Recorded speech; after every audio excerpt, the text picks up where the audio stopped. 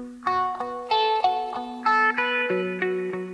friends, what's up? Kaz here. Welcome back to another episode of Minecraft Admin server tutorials or bucket spigot plugin tutorials. Hopefully you find this video helpful. Please leave a like if you do, because that helps me out for helping you guys out. This is MaxBans made by Netherfoam, Fabio Zubi 12, Iverson 0, Joe Hot 200. So what this plugin does is, obviously it is a band plugin. It is supported right now up to 1.11, but in this tutorial, I'm running 1.12.2, and it seems to be working fine without any error messages, so take that as you will.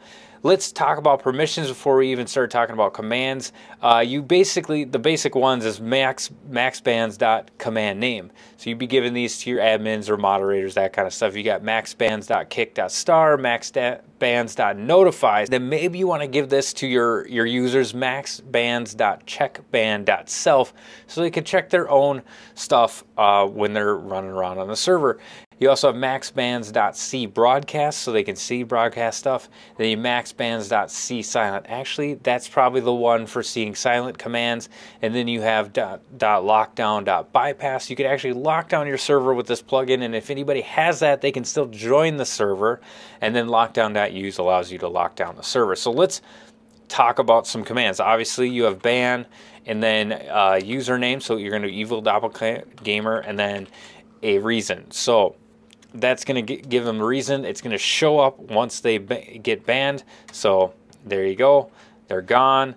And then it actually tells them who bans them and the message, and then where you can actually do a ban appeal, which you set that in the configuration. So then they know where they can go to appeal the ban. So we're going to go ahead and unban, paste. Now he can come back in. So we're going to reconnect here. And there he is. So we got that on MaxBan, unban. You also have a IP ban. So if they have multiple accounts, you can just ban where they're joining from, so that you can actually, in order to start that, you do check IP, and that's actually going to be, that's a local IP address because we're all on the same server of where this is going. And then you can do IP ban, same layout there. And then you can also do a mute evil for tutorial with a reason as well.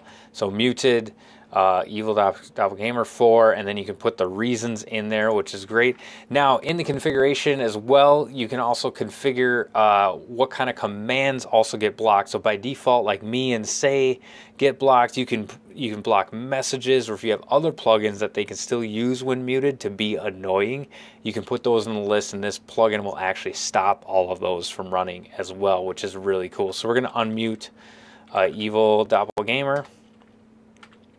Another thing you can do is you can turn off chat or turn it back on, which is really cool. So toggle chat. Now all players are muted, and then we can unmute that.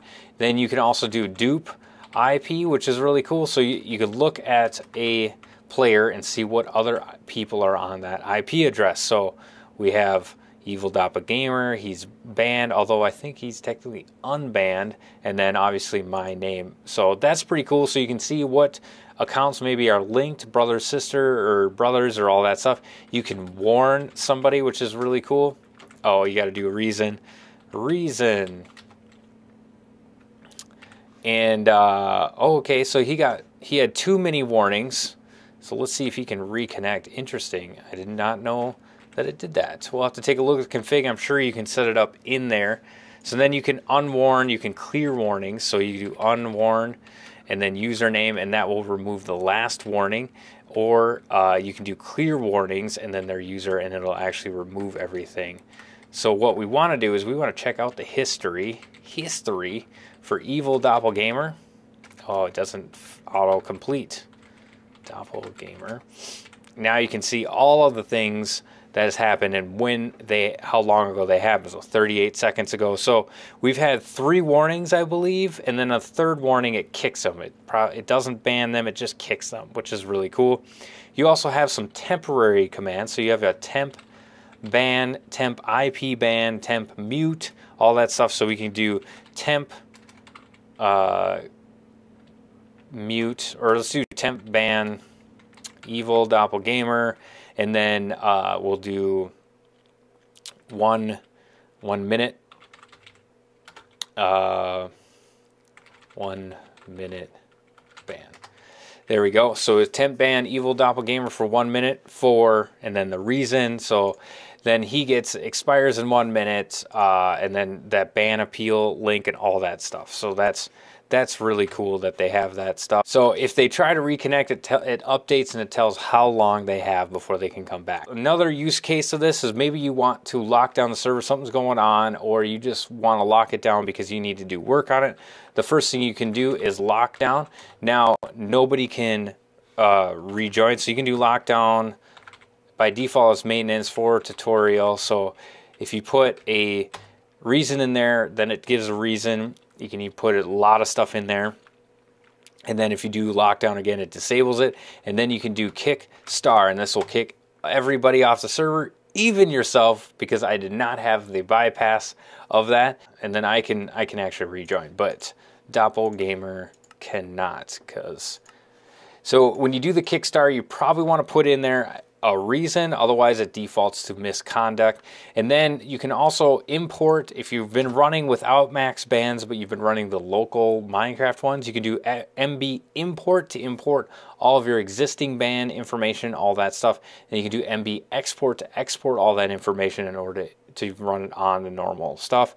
You can also do some range banning, so you can do range ban, and then first IP, second IP, and then a reason it'll ban everybody in that IP range, or temp range ban is the other command. So let's take a look at the config real quick to wrap this all up. So obviously we're running 1.12.2 as of 11.3 was last time. You can kind of hop into plugins here, and then you're going to run your MaxBans jar file in here. It's going to create this folder. If it does not create that folder, it's because it failed. Check your console to figure out why it failed. So let's jump over to the config. You have your messages, so you can custom code, color code all your messages, which is really cool. And we're going to jump into the config. So here we are in the config, pretty straightforward, not really needing to explain anything. You have your warnings. Okay, so after 2 warnings, you get a final warning, which is a kick, and after 3 warnings, you get a temp ban. Now it expires in minutes, so if you can change that to like some sort of like whatever 24 hours is in minutes. So if they get those 3 warnings within 24 hours, then it goes to temp ban, and then a maximum of 3 warnings, which is really cool. Here's your default reason, and then you have your appeal message, so you can check in there, go, hey, go to our forum and fill out a form to get your ban appeal going. You got some color codes.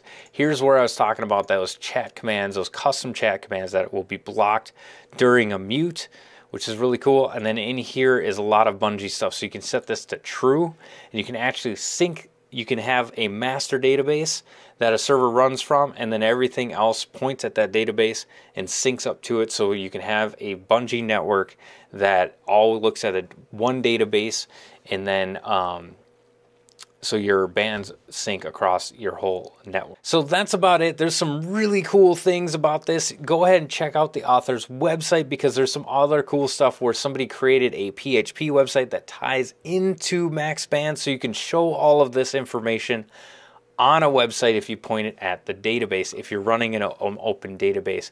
Other than that, pretty standard stuff, but there's some really cool like nuances of this plugin. Hopefully you guys enjoy it. Please let me know what you guys are thinking and leave a like. This is Kaz reminding you guys all, enjoy the game. God bless.